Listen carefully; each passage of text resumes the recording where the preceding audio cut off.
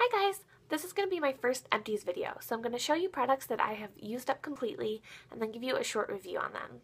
So let's get started. My first item is this Rimmel Gentle Eye Makeup Remover, and this removed my eye makeup just fine, but it really stung my eyes after I wiped it off, so I will definitely not be repurchasing this again. Next up, I have the Batiste Dry Shampoo in a hint of color, deep and dark brown. And this is my favorite dry shampoo right now. I really like the tinted type because it doesn't leave a white cast in my hair, so you'll definitely be seeing more of these in the future. Okay, the next product was this Freeman Facial Polishing Mask, Charcoal and Black Sugar Scrub, and I found this to be pretty harsh to use on my face. I don't really like really harsh physical exfoliants. They're not that great for your skin. So I used this a couple times and then I ended up using it more as a body and foot scrub. So I won't be repurchasing this either. But if you like really, really harsh physical exfoliant, you might enjoy this one. This is the IT Cosmetics Tightline Full Lash Length Black Primer with Peptide Enhancing Serum, and this was in my Finish 6 by Christmas, and I did not like this. I did not notice any difference using this product, so I really would not recommend it. It just was an extra step that did nothing, so we'll skip that in the future. This was also in my Finish 6 by Christmas. It was the Davines conditioner, Absolutely Beautifying conditioner, and I got this in my Birchbox, and it was a pretty big sample. It was this little jar. It lasted quite a while, and it smelled really good. I really liked it, but I probably won't repurchase it just because I don't really splurge on hair products very much, and I'm sure this is kind of expensive. Here is my mini Urban Decay Perversion mascara, and I've mentioned before I love this mascara. I have already bought a full size, and I also bought a kit that came with another deluxe sample, so I love this and I can't wait to use it again. This was also in my Finish 6 by Christmas. It was the Clean Rain Rollerball, and this was, I bought a little set of these rollerballs in the summer, and this was probably my favorite one. So I used this up, and now it's gone, and I'm sad, but I would definitely consider repurchasing this scent in the future. This is the Agave Healing Oil Treatment, and I got this. I had so many of these samples, and like all of them together were one of my products in my Finish 6 by Christmas. So I've gone through like maybe 5 or 6 of these, and I love this. And you can get several uses out of each one of these samples, and there were so many times that I used this, and then people asked me if I got a haircut or if I had dyed my hair or something was different about my hair, just because it made my hair look so great. So I definitely recommend this, and I would definitely buy a full size of this in the future. I actually have another sample of this right now. It seems to be on Sephora a lot, so if I ever run out of samples, I will consider repurchasing this. So next up is my L'Oreal Magic Nude Liquid Powder Foundation, and you probably saw this in my project pan. When I first got this, I really liked it. I found it really easy to use. It gave you a very quick kind of light to medium coverage, and they recommend that you use your fingers to apply it, and that really is what I found to be the best way to apply it. So it was really simple, but I really hated the packaging. There's no pump, so you had to pour it into your hand, and you only need a really small amount. So I would always pour way too much in my hand, and like it got really gunky all around the top of the bottle. It was pretty gross, and I did like the finish of this overall, but one of the main ingredients is alcohol, which isn't the best ingredient for your skin. So for that reason alone, I probably wouldn't repurchase this in the future. But it was pretty good other than that.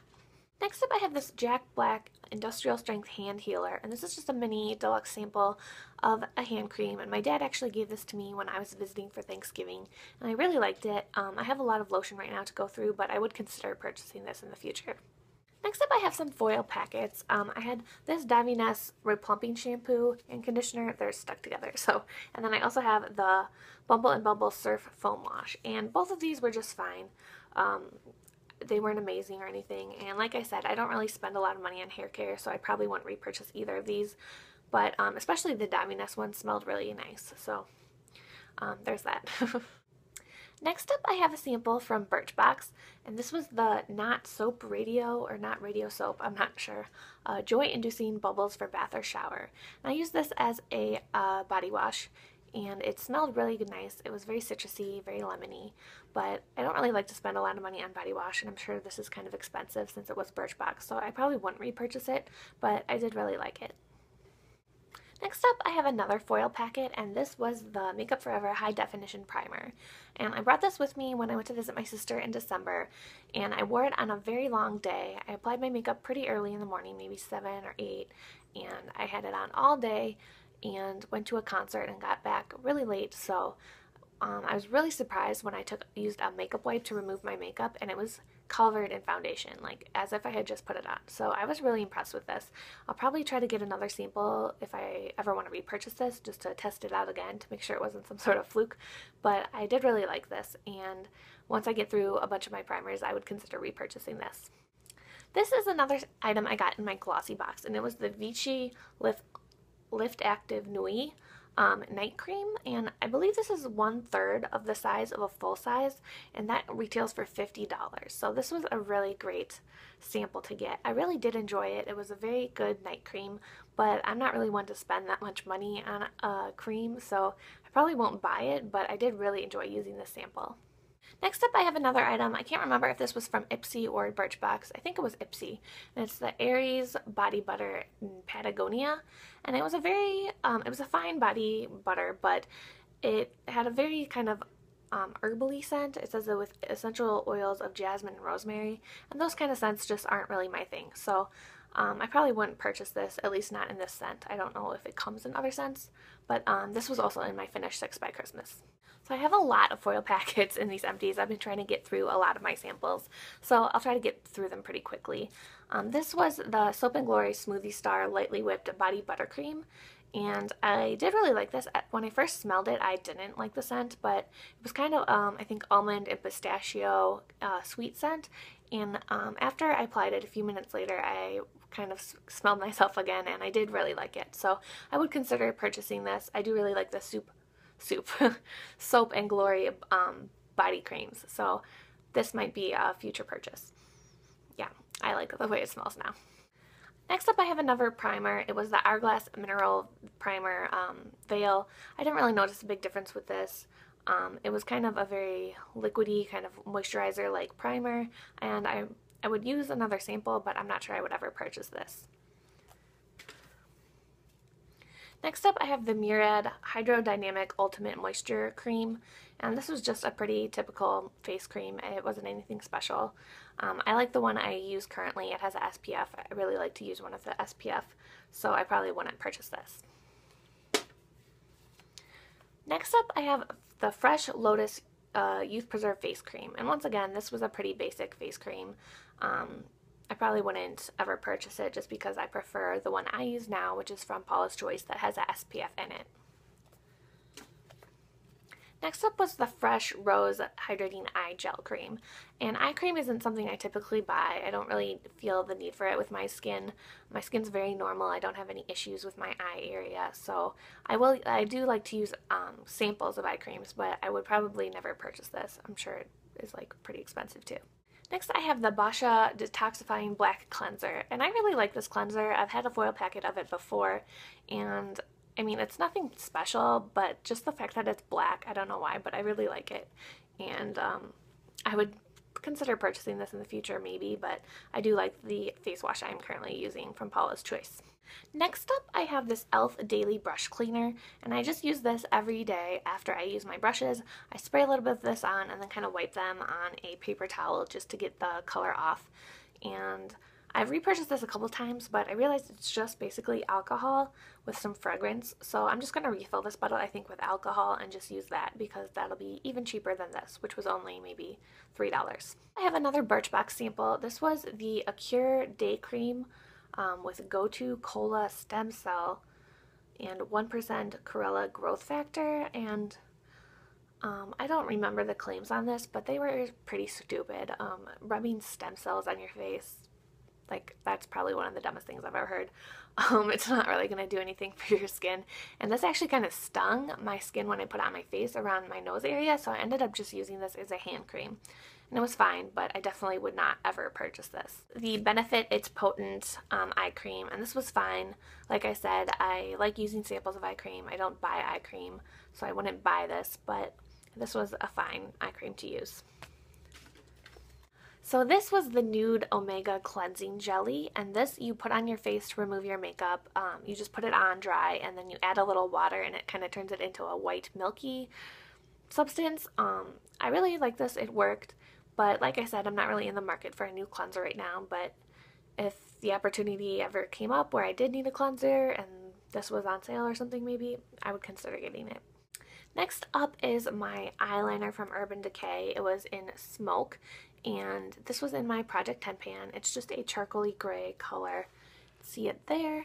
I used this as a gray, and then I also started setting it with black eyeshadow to make it darker.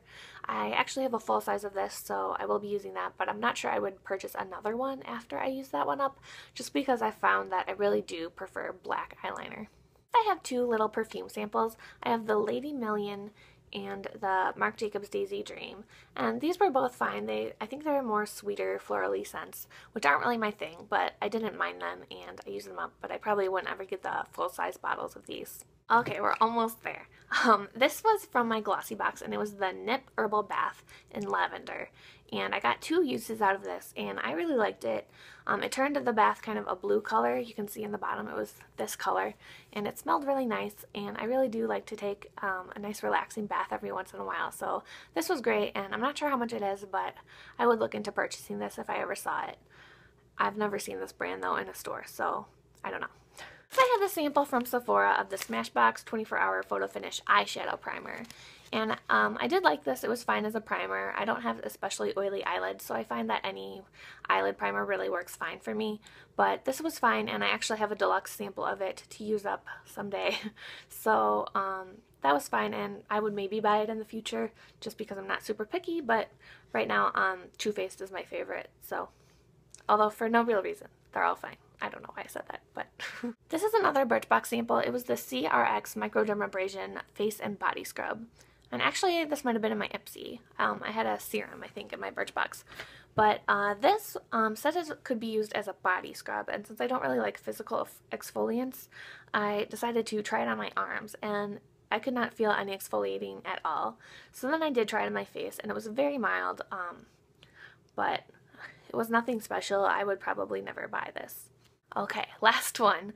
This is the Burt's Bees Peppermint Foot Lotion, and I actually won this at a baby shower from when my friend was pregnant, and her kid is in kindergarten now, so I have had this for a long time. I found it in my closet when I was cleaning it out, and I was like, I really should use this up. So it's just a foot lotion. It smells like peppermint. I don't know why that's like the go-to scent for foot lotion, but it was fine. I don't really feel the need to have a foot lotion, so I probably wouldn't buy it, but if you like peppermint foot lotions, give this a try. Alright, so those were all my empties. I hope that was interesting. I know there wasn't a lot of makeup in there, but hopefully my next empties will have more, since I'm currently doing a Project 10 pan and a Finish 5 by Cinco de Mayo. So hopefully I'll have some more makeup to show you then, and I would have had more makeup in this one, but I didn't really start saving these until I started my channel, so I didn't have all of the items from my Project 10 pan, but yeah, that's it. Thanks for watching, and I'll see you guys again soon. Bye!